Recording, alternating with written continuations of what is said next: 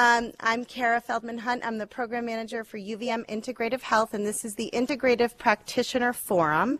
This is a series that we hold about 5 to 6 sessions an academic year. We do offer continuing education credits for this series. You can go onto My Credits if you go onto the UVM website and you want to claim credit. We have parking passes in the back. You can grab one if you parked in the garage. And there are 2 handouts on that back table. One is just other upcoming events. One is for the Society for Acupuncture Research meeting that we're hosting here at UVM. So if you're interested in that, grab that on your way out.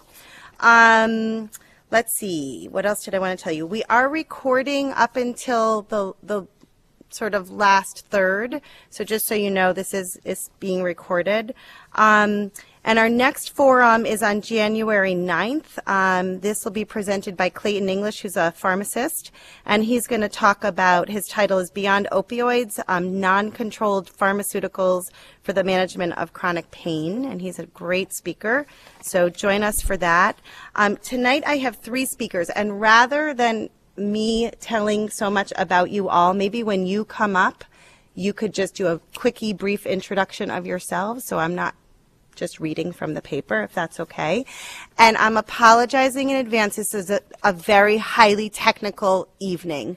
So I'm going to be bopping up and down, and just be patient with us as we switch in between things. And don't laugh at me if, you know, I'm struggling. Jay, why don't you come on up? So you're all set up right now. I don't know how to flip, though. Oh, you can use this. The magic wand. Did that work? Yes. Nice. Whew. Okay, but we got to go back. Does that go back? Yeah. The magic wand. Don't Awesome. lose the magic wand. Right, you need that. Okay. Hello, everyone. My name is Jay Gleason. And at the risk of looking like a dork, like my daughter says, I'm going to wear these migraine glasses because I have daily chronic migraines. I've had them for years. After thousands of dollars spent on treatment, these little rose-colored glasses actually help. So I'm just going to wear them and look like a dork, if you don't mind. I've been a psychotherapist since 1998 is when I graduated from UVM. Got trained in a bunch of mindfulness and somatic modalities, including EMDR. About I want to say like 12 years ago. Anyone know Bryn Perkins? She happens to be here. Yeah, so I'm seeing Bryn as a client, and she pulls this book off her desk and is like, you need to deeply unwind. Maybe this will help you. So I start doing TRE for a couple of years, and then I get trained in it, and then they want me to get trained more, and then they want me to get trained more, and they wanted me to become a certification trainer, which means I certify other clinicians in this. And then in 2012, I went to massage school and became an Asian bodywork therapist, and have been doing that in my practice, so combining everything is kind of fun. I think that's enough about me. Yeah, I'm going to talk about TRE, which, and what I'm going to do is, I'm going to tell you what it is, I'm going to tell you the history of it, I'm going to talk about the therapeutic benefits of tremors that come from external sources, and the potential therapeutic benefits of tremors that come from inside us. And then I'm going to show you some video, hopefully, about what they look like or could look like. And then I'm going to talk about the research. And I'm going to do that all in 20 minutes. Go. Okay. So TRE stands for Attention and Trauma Releasing Exercises. It's a series of 7 exercises that helps the body release deeply held tension. By deep, I mean close to the spine. For you body workers, I mean the deep front line, primarily. It does this by evoking a natural response of shaking or tremoring or vibrating. So in yoga, anyone do yoga, you know, if I stood here for like 5 minutes, I would begin to tremor, right? If I did qigong and stayed here, I would begin to tremor. In yoga, they call it the sacred tremor. Anyone know what bars is? I don't know what bars is, but I've had people come and talk to me about bars and like, oh, I do that in bars. I'm like, oh, I got to check this out. So under duress, the human organism and all mammals will tremor. Ever been so mad you shook? Ever been so excited you shook? Right? Women shake during and after childbirth. Right? In TRE, what we do is we take people in a non-distress state and stretch muscles, fatigue muscles, activate the tremor response. And now we're getting to, we think, habitual contraction patterns. Does that make sense? It might not yet. So the goal with TRE is to tremor without trying. What we used to call it, I couldn't stand it. We used to call it self-induced therapeutic tremors. And all that did is scare people. Self-induced therapeutic tremors. That just sounds crazy, doesn't it? Now we call it neurogenic tremors, which is what we called it 10 years ago. It was developed by Dr. David Berselli. He's a traumatologist. He's got a PhD in social work research, 3 master's degrees, speaks some languages including Arabic, has been in the military, was an attendant to Mother Teresa's, trained in bioenergetics, trained as a body worker, and in the 1980s he was doing trauma work in Beirut, in the Middle East. And what he noticed is that whenever the humans were under duress, there was a bomb that was going off, we all contracted in a similar way. Hold ourselves into a fetal position. Right? If someone were to walk in and go, yay, we would all go, but we would contract in this manner. And he surmised that if the body naturally does this, there must be a way that it releases that contraction naturally. It just doesn't make evolutionary sense. If we're just going to do this, how do we release that contraction? So that's one bit of theory. And he noticed that, well, the story he tells us, he's in a bomb shelter. He's got 2 children on his lap. Bombs are going off. The kids are shaking, but none of the adults aren't. And he goes and he talks to the adults. Did you want to shake? And they're like, yes, but we didn't want the kids to know that we were afraid. And he noticed the kids over time were staying resilient. And the adults were getting more and more debilitated. One thing led to another, and he came up with these 7 exercises that for most people will start the tremors within a few minutes. In fact, most of the time I just do 1 exercise with people, and they tremor. Anyone know Dan Siegel? Yeah. Right. Anyone know this? Dan Siegel's hand? Okay. So, if this is the body, this is the basic theory of TRE in all somatic interventions, right? It's simplified. We got the body. We got the brainstem. Limbic system, the emotional parts of the brain. We got the thinking parts of the brain, the medial prefrontal cortex. When we release tension from the body, it sends a message up to the brainstem and the limbic system, probably through the vagus and the fascial system, to downregulate the stress response. When the stress response is downregulated, now I can think myself through my problems. That's bottom-up processing. Does that make sense? Sure. Yeah. Yeah. Okay. So let's move into tremors now. Oh boy. Did it work? Yes. Okay. When I feel safe, I vibrate in a certain way. Right? My voice sounds a certain way. I actually hear in a certain way. My heart rate's certain. Peristalsis is a certain way. Breath, circulation.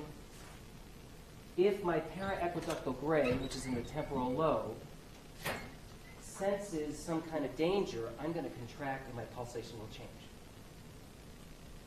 If my para-equiductal gray, or the temporal lobe, thinks that I'm in a life-threatening situation, I will freeze and dissociate.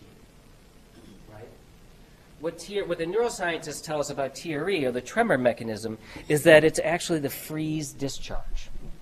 We're discharging the freeze, the contraction that has to do with freeze. And we're going to contract in a very specific way along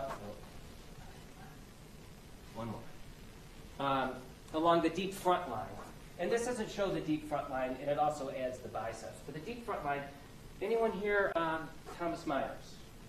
People know Thomas Myers? Must be a body. Yeah. Anatomy traits, right. This is right from anatomy traits. So the deep front line, and this is where the tremors start.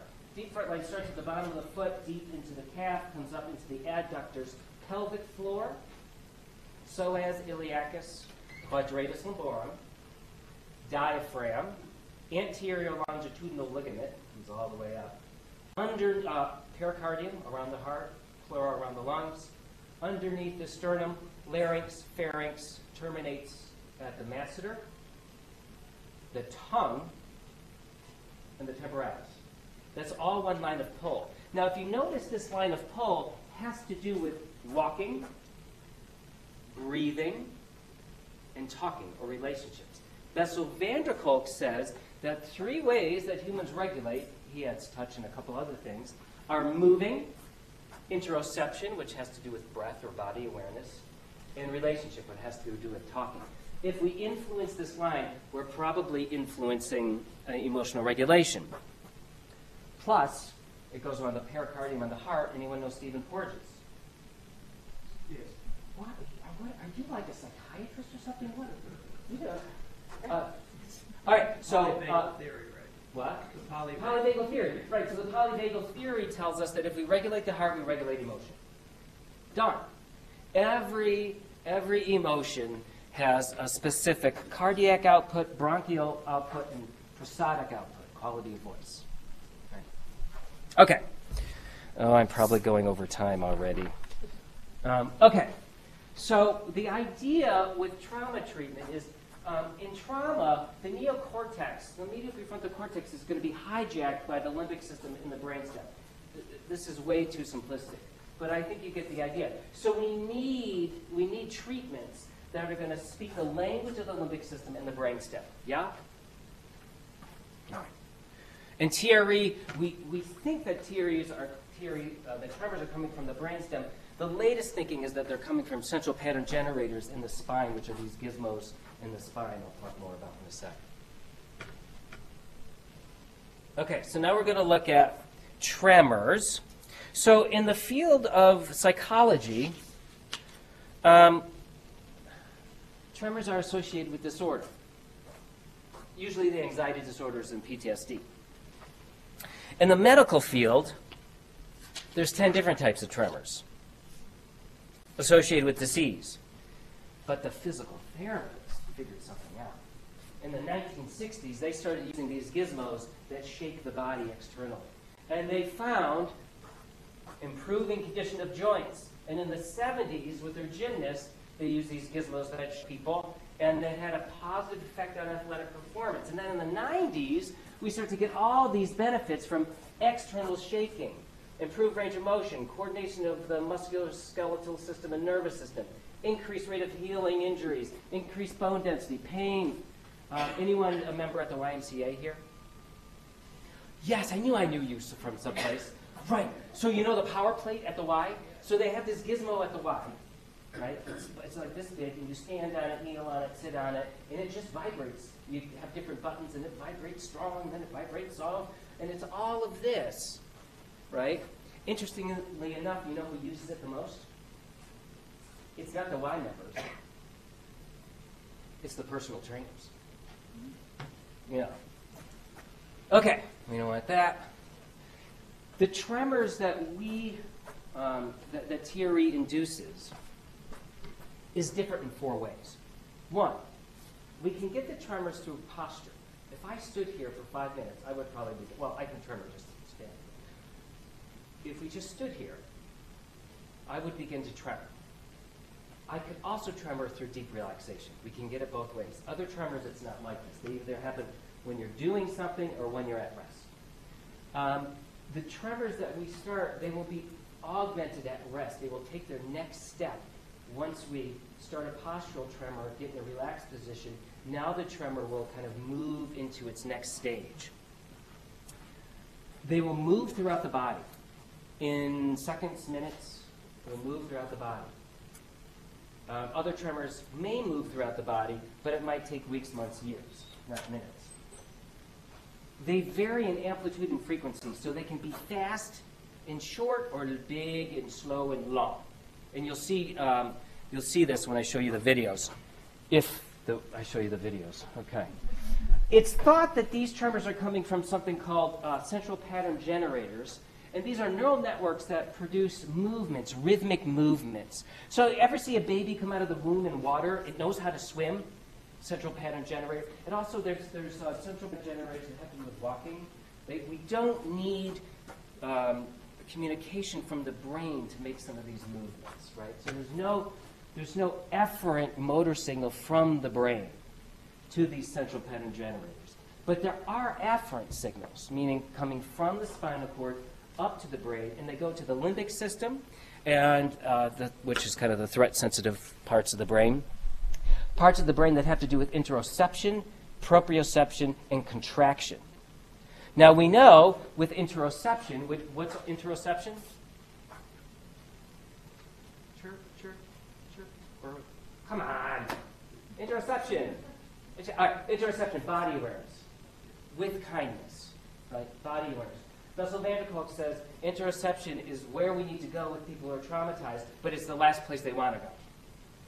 Right? Because this is so scary. I don't even know if that mic's that did make a noise. So in proprioception, where I am in space. If you have a client who is dissociated or dissociating in your office, put them on one foot and throw a ball at them. You can't be dissociated in balance and relate to someone throwing a ball. Boom. Proprioception. So all this, and then habitual contraction patterns, changes in neurology, all this we can potentially increase emotional regulation. Okay. There's another function to tremors, and I don't really explain this well, but I'm going to do my best. Do people know what procedural memories are? Procedural memories are body-based memories. They're the least conscious memories we have. They're memories we don't know we're having. So my mom used to chew carrots really loud. It used to drive me crazy. And even today, I get around my mother and she chews carrots, and I'm like, ugh! And that makes no sense. Given my mom and I, that makes no sense, right? I suspect there's some kind of fight response that's somehow encoded in that. Remember, these are memories we don't know we're having. So how this works is, let's say I get in a minor car accident, but enough so that my push doesn't save me. Does that make sense? So I actually hit the steering wheel. Really scary. But my pectoral muscles didn't save me. Then what could happen is that the body holds that contraction. And that contraction does two things. One, it sends a message up to the brain that I'm in danger, I'm not safe. And two, it sends a message up that this thing that happened, this car accident, is still happening. And then I walk around my life, and because this is contracted, this starts to hurt, right? And then, I got to pull myself back up, so my lower back starts to hurt. Then the psoas contracts, and I get this sort of crunching of the back. Now I have lower back pain. And now I have sciatica because it's going down my leg. It's in my glutes. What happens with TRE, what we think happens, is that the muscles that didn't save me begin to contract and release. And when they release, that sends a message up that I'm safe. It also sends a message to the brain, we think, that this thing that happened there and then, not here and now. It's no longer imminent. That's called integration. It's stuck in the timeline of our lives. I don't really explain that well, but that's the psychobabble if you want to read it. I won't read it to you. This is Bob Scare. He wrote a lovely book on dissociation. Does anyone know it? I can't remember. The Body Bears a Burden? That's correct. Yeah? Is that it? And he wrote okay, so this is what they look like. Let me go back. Let me go back. Hello? Okay, now let's go forward. Okay, this is what... We got to do the video. Okay. Yeah. Instead of... No, in addition. So when people begin to tremor, this is kind of what it will look like. Let's let this play a little bit. Okay. So you can see how we got primarily tremors in the adductors, right? I don't know when this guy starts going, because usually they go at the same time. But his tremors look similar. David is trying to show that these are low frequency, longer waves. I can't tell much difference to him. But now I'm going to oh, there he is. I mean, he's a little bigger. So that's a muscle release. Muscles are releasing tension there. And then if we go to the other videos, bow to the technological body. You can do it. We can do this. You got this. We fit. You got this. Yes. You do art first. This one? Yeah. Okay. Because we don't need to start on a certain place. Okay, this is my buddy Art from San Diego, but it's not playing. Now it is. Okay, so this is a fascial release. You can see how it's gripping the body, changing the structure of the body. Now remember, people who've been traumatized don't want to feel the body. You still make that part of the body. But if you can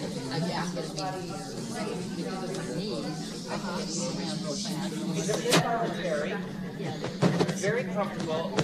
Not the greatest video on a phone.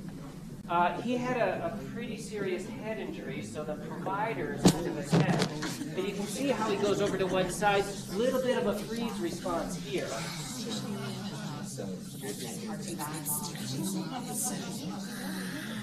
It's not dissociated, the provider's getting this, not freezing, not sweating. And he goes to the other side. If it goes to one side, it always goes to the other side. This guy's chugging along here. And here's the release of the tension. You see how that looks different? Let's go to the next one.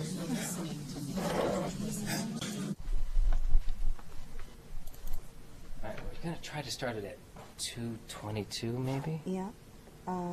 Because you can do it. If not, we can start right from the beginning. I think it's already there. Okay. I don't think so, but that's okay. Just play. No? No, this is from the beginning. Oh. Okay, so this is me. This was about 10 years ago. And this is actually David Berselli, the guy who developed TRE. And as a provider, he's not really doing much. What he's watching for is I would kind of freeze up here, and then the tension would come out my legs. There it comes out my legs. But I can't start this video where I wanted to start it, so it's going to be a little wonky. Give me 1 second. I think we can. No, just keep going. You sure? Yeah. Okay. We'll make it work. All right. I just want people to get a flavor of what can happen. Totally comfortable, like no pain whatsoever. He asked me, where are you feeling it? And I was feeling tension up here. Now, because the fascial trains move throughout the body, I'm actually releasing tension. This tension in the leg. Superficial back line. Starts at the bottom of the foot, comes all the way up, terminates at the middle of the forehead. How am I doing on time? I gotta stop. Yeah. Okay. Stop. Maybe if we have time after, we Okay. can watch more of it. Is Yeah. that cool? And so I'll just do research really briefly. Okay. Go Go ahead. So we in the TRE community are poor. We don't have any money. But someone got a grant for 500 grand, and the VA is studying it now in Phoenix. Yeah, right? Also, the Austrian Army is studying it now for their service providers. Can we go to back to my thing? Yeah, can you go? This? Oh, I can go forward? Yeah. Okay, so there's been about 20 research studies done. A while ago, there was a huge study. They did TRE, among other things, with 8,000 active duty service members, pre and post deployment. Got really good results. The DoD owns the study, and according to the researcher that I talked with last week, they've sat on it. They haven't released it. They might have other things going on. I don't know. But it did get a mention in the Defense Centers of Excellence for Psychological Health and TBI book. I don't know if anyone's heard about this, but it's actually really good. And what they show, this is the Department of Defense. Evolving research indicates that body-based techniques like yoga, TRE, and traditional Chinese medicine may help regulate stress, blah, blah, blah, blah, blah, blah, blah. But that's not objective data. I like objective data. Did a small study, small N, N of 28, did a TRE 6 times over 2 weeks. Self-report reduced anxiety, but what got me excited was heart rate variability changed in the desired direction. Heart rate variability, for lack of a better term, is a measure of the health of the autonomic nervous system, which is to say how happy someone is. I'm not going to get into that. I like objective data. I talked to the researcher a couple of years ago, Ricardo, great guy, really smart. And what he found is he did EEG recordings of brain waves while people were tremoring. And apparently, this green thing means that most of the brain is in an alpha state while tremoring. And an alpha state is that meditative state, that relaxed state, that sort of well-being, that state of well-being. Other people might have other words to it. So that got me excited. Okay, that's all I got. So thank you very much. Thanks for your time. Awesome. Yeah. Kira, you are up. You When can. you set up, I'll introduce myself. Perfect. There's the wand. Okay, and teach Yeah. me how to do the wand. Yep. So if you just hit this one, that will send you forward. Awesome. And you want a mic. I don't know I that don't you need it. Really? Was Can it on? people? Can you hear in the back if they don't use a mic? Okay. I don't know if they project. You're good. You're up. Hi. Oh yeah, I have a timer. I'm official. My name is Krier. I'm a licensed clinical social worker, and I have been practicing in Burlington for 15 years. I've been a social worker for a little over 20. I started off in DCF in Philadelphia and found my way here at UVM. And I am an EMDR therapist, which stands for Eye Movement Desensitization Reprocessing. And I am a certified therapist, so that means I went through a bunch of trainings to really become an expert in EMDR. And I'm a consultant, which means I supervise other people who are practicing EMDR as their therapist modality. So, what is EMDR? So, eye movement desensitization reprocessing, it's using bilateral stimulation. It's an integrative psychotherapy approach that has been extensively researched, proven to be effective for the treatment of trauma. It was tested out with the Veterans Association. They have money to sort of test out theories and see what works. And EMDR is a set of standardized protocols. So there's a protocol for working with someone who has been in a car accident. There's a protocol for nightmares. There's all sorts of different protocols that incorporate elements from many different treatment approaches with the use of bilateral stimulation using eye movements, tones, or tapping. So eye movements is just like this. You're following, you're not moving your head, you're just moving your eyes. And the distance between therapist and client is 2 ships passing in the night, so knee to knee. If people with significant trauma, sexual trauma, knee to knee is not the suggested space. So to date, EMDR has helped millions of people of all ages relieve many types of psychological stress. This is the definition. EMDR model is based on adaptive information processing, so our brains, that much of the psychopathology is due to the maladaptive encoding and or incomplete processing of a traumatic event or disturbing event. This impairs the client's ability to integrate these experiences in an adaptive manner. So who's it good for? Everybody. That's what I really wanted to say, but I was like, all right, I'll break it down for everybody. So depression, other mood disorders, generalized anxiety, panic, phobias, PTSD, grief, sexual assault, domestic violence, emotional sexual abuse, addiction, somatic. You get the idea. My specialty is grief, loss, PTSD, sexual domestic violence, traumatic events, and first responders. That's where I hone in on my practice. I also work at, I should have mentioned this in my introduction, I am the co-coordinator of a project and program in the women's prison that's looking at how domestic violence and sexual violence have impacted their lives and sent them on the pathway to incarceration.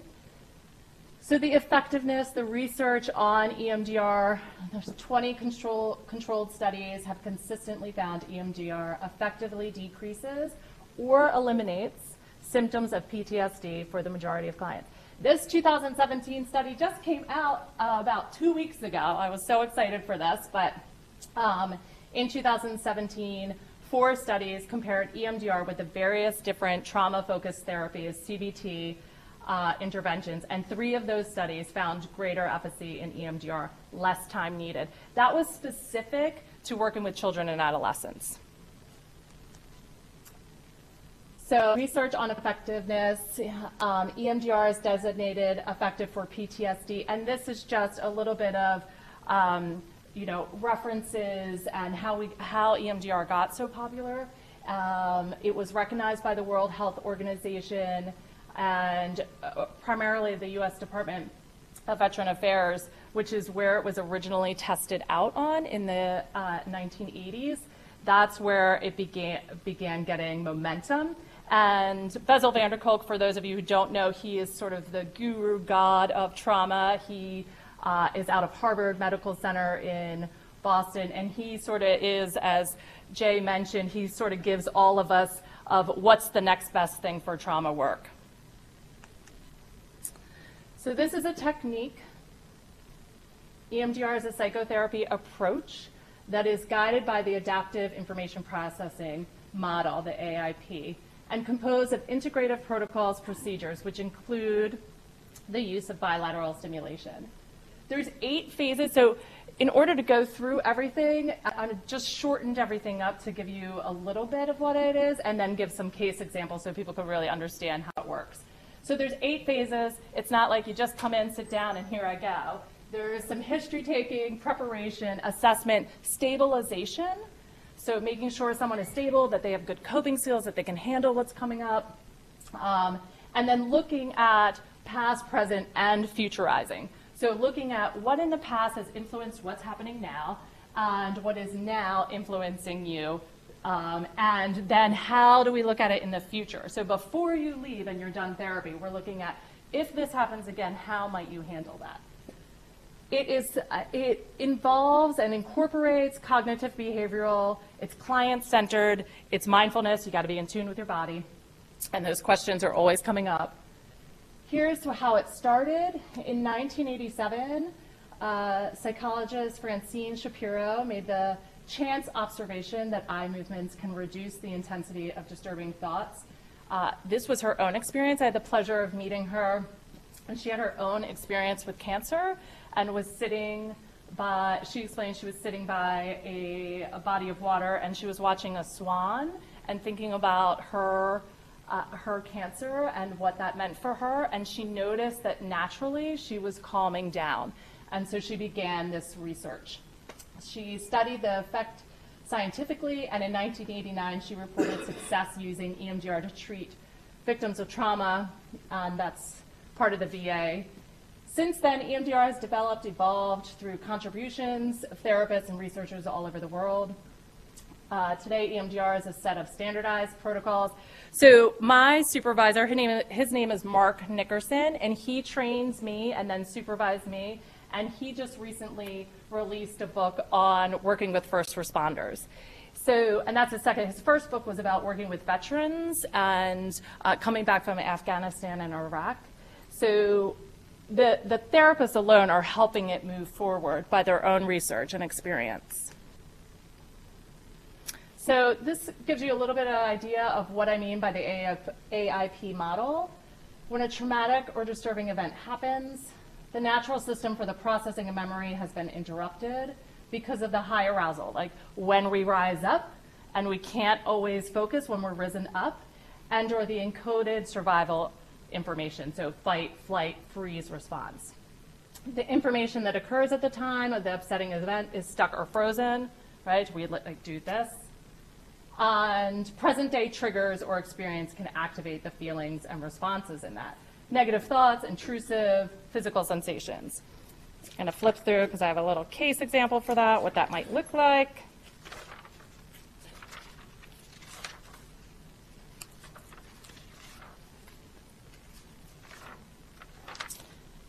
So generally speaking, for individuals who are psychologically healthy and have more sense of themselves, a new experience is taken in. You sort through it in terms of what's useful, learned, right? Like an event happens. If you've never had an event happen before, so let's take, so if you're in a car accident and you've never had any other experience with a car accident, you might be able to process that with no problems. There's no traumatic event.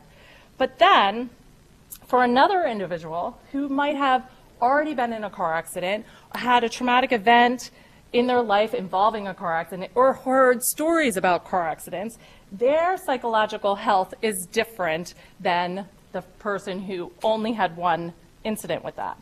So then they have to sort through their emotional responses to that event. So if you've had multiple car accidents, you're going to have more intrusive thoughts, more physical sensations, more negative emotions, more thoughts of, what if that was me? What if I'm going to die? Maybe I'm going to die. Maybe it's not safe to be in a car. All of that stuff starts to come in. So traumatization, I think most people, again, like we're always going to quote Bezel. He's amazing at what he does. The traumatization, what that means is it's been described as a disruption of the inherent processing. Because when something happens that's abnormal, there's an interrupt, right? The body is like, and freezes and goes into fight mode. It can freeze mode, and it can flee, like run. So these are the ways that traumatization occurs in our brain. Under normal circumstances, information's processed, talk, expressive, artistic, daydreaming, even dreaming at night, which we're going to talk about a little bit. In trauma, however, the malfunction of this is the information processing system occurs such that the experience of the trauma remains frozen. So the car accident happens and you keep seeing it over and over again. Every time you get in the car, you feel the sensation of it, right? It keeps going.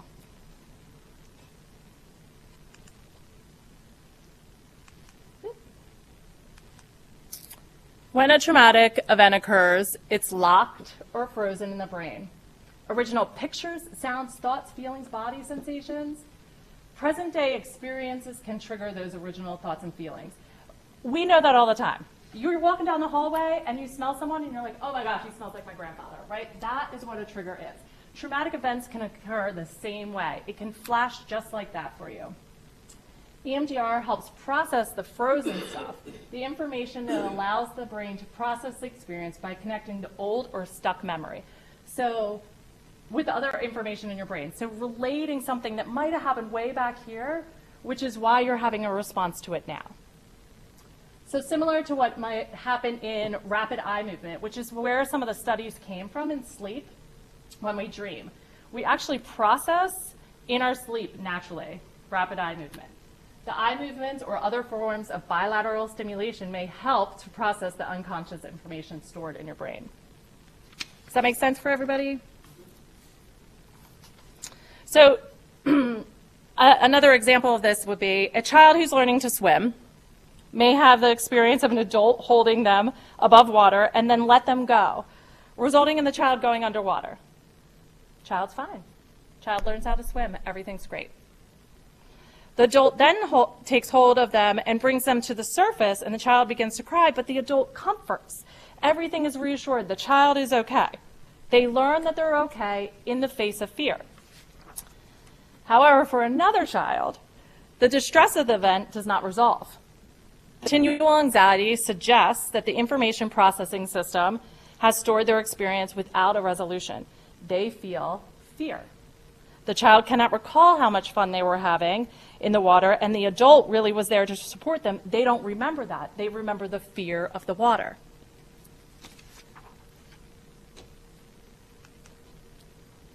Describing. So really just trying to get to the describing what it's like to be in EMDR. It does not take away the memory. You're always going to remember what happened, but it softens it. That's the greatest word that I can use for it, is it takes something that feels like it's wrecking your whole system and you're thinking about it all the time, and it just softens it. You will remember it, but it'll be more distant, vague, and not as distressing. EMDR will not take any information that is valid or true that you need to hold on to for your well-being.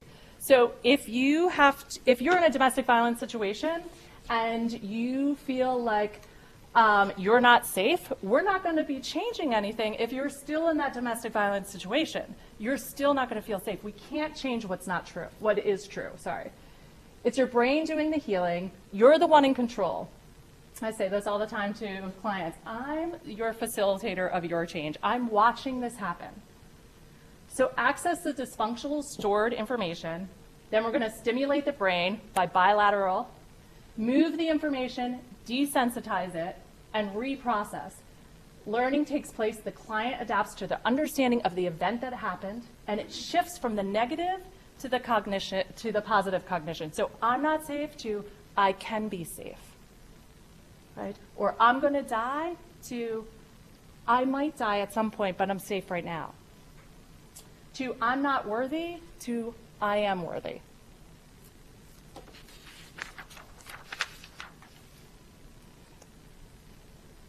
So client internally generates corrective information. So I don't do any of this. I am just doing this, or the bilateral stimulation. This comes naturally because you have it in your brain. You have that you are a good person in your brain. So the corrective information comes on its own. The therapist, I don't reflect, interpret, reframe, intervene in any traditional way. So it's a silent process. The client is centered. Follow the client's I'm watching the body, because the body also gives us information. So if someone's processing something and all of a sudden they start crying, I'm watching that to make sure that they're not going into something that might trigger them even more, or just being mindful of where they're at. And the language that I use all the time is the same, so that people aren't surprised. Just go with that, just notice that. Cognitive interweaves, taken from cognitive behavioral therapy, is asking questions that link statements made by the client, and only when needed to make the processing go forward. So if someone's stuck or they're looping through the same memory over and over again, it's just giving that, where else have you felt that in your life? So that they can, come to their own understanding of it.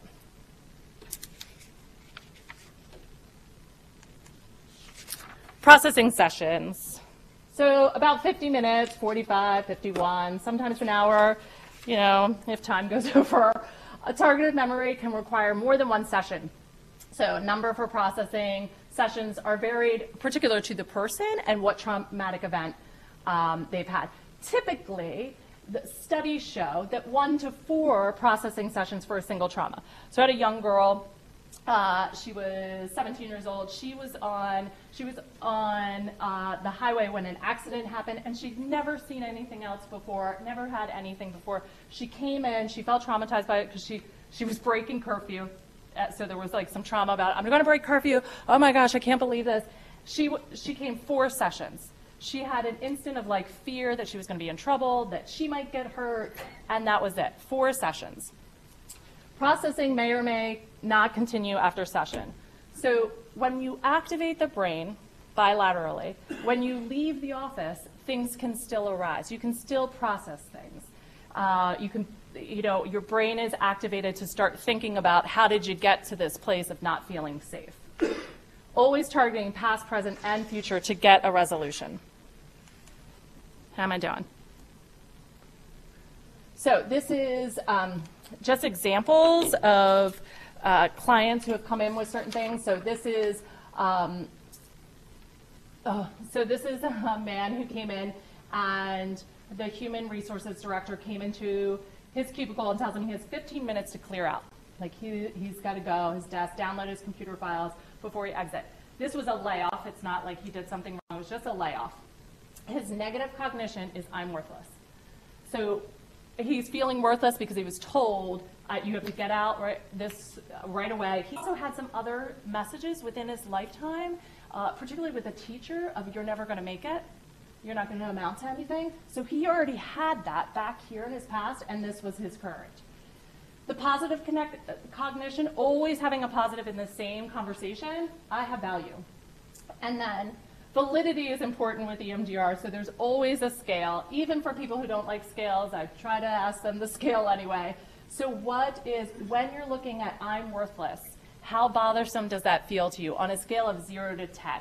If 10 is the worst, that's where we're starting. Where do you feel it in your body? Connecting mind to body, right?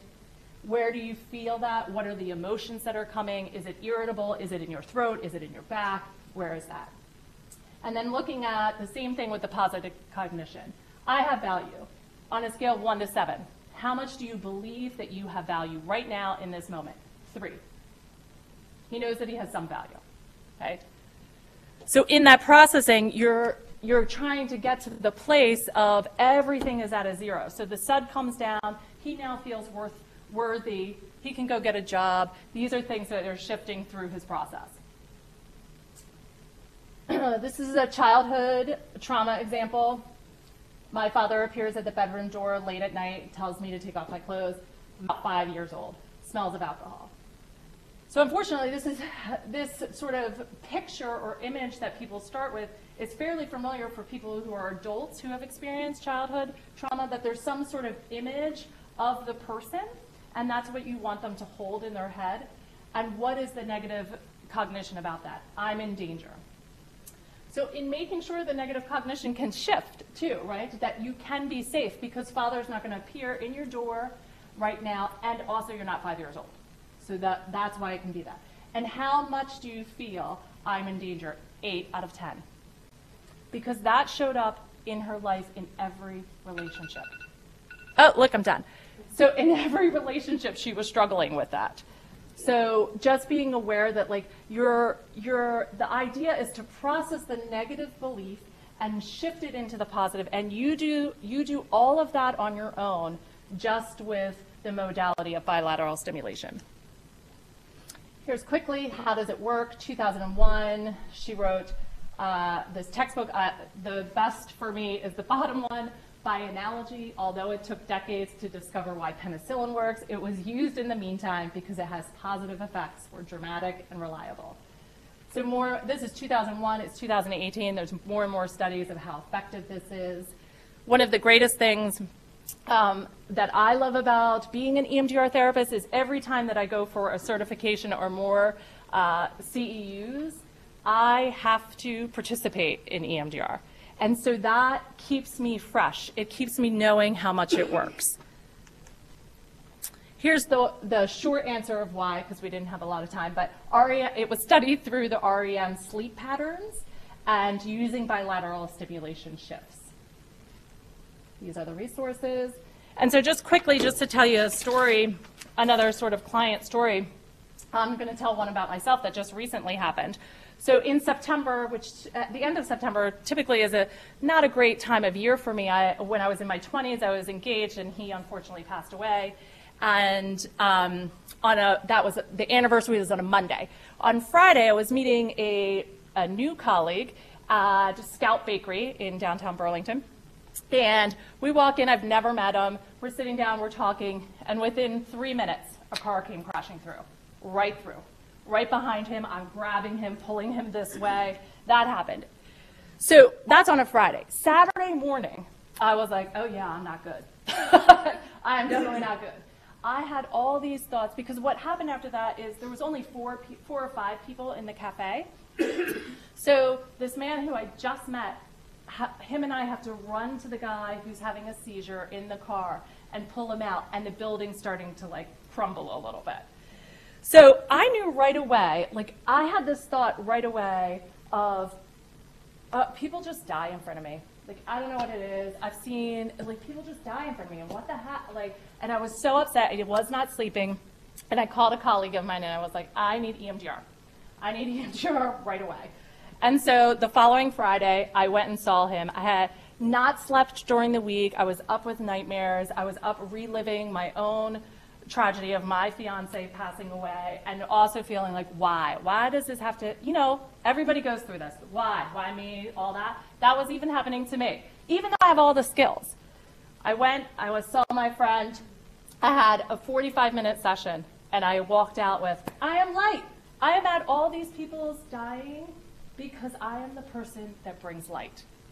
Like, that was my shift from why me to I am the light. That I was the person who knew how to do CPR, I was the person who knew what to do in that situation, and that has been my pattern, and that's the shift. Thank you. I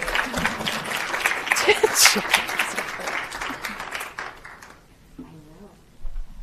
Is it two different things? I'm going to